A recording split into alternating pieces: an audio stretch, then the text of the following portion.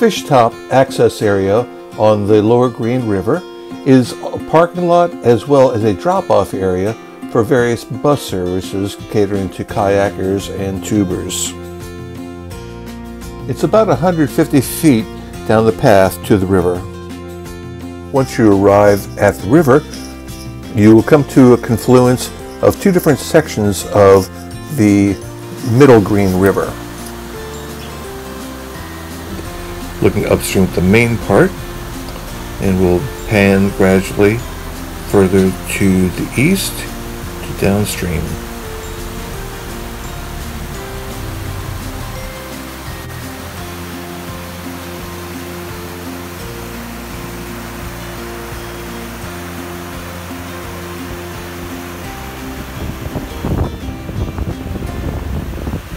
Looking downstream, you can see the water becomes quite a bit calmer. Here's a closer view of it.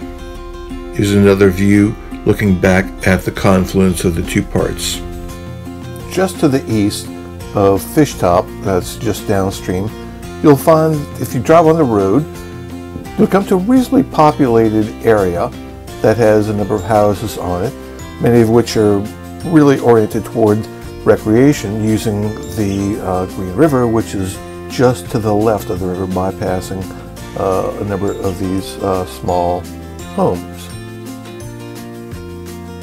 You can see just a little further beyond some of the homes where the water is, there's a little spot of rapids there, not very much, just enough to keep things moving a little bit.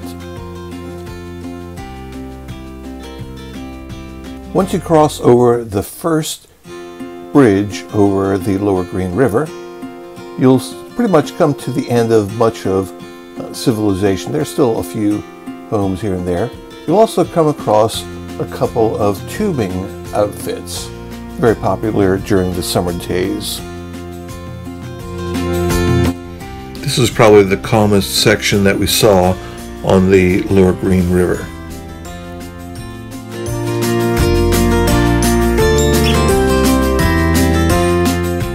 There are a few additional spots of camping, etc. that are shown here on the Lower Green, but for the most part, after the first 3/4, about a mile or so, it becomes increasingly less populated.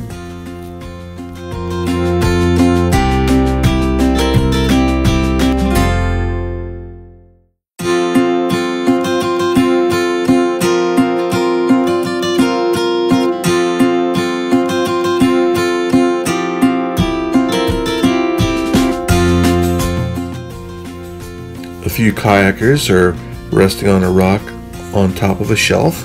I'm sure getting a gorgeous view.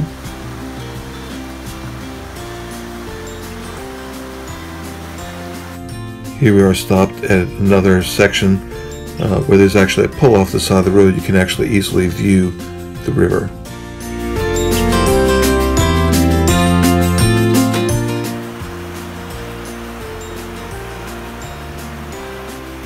The river continues for about another 1.5 miles till it completes its destination at Lake Auger. That concludes this discovery.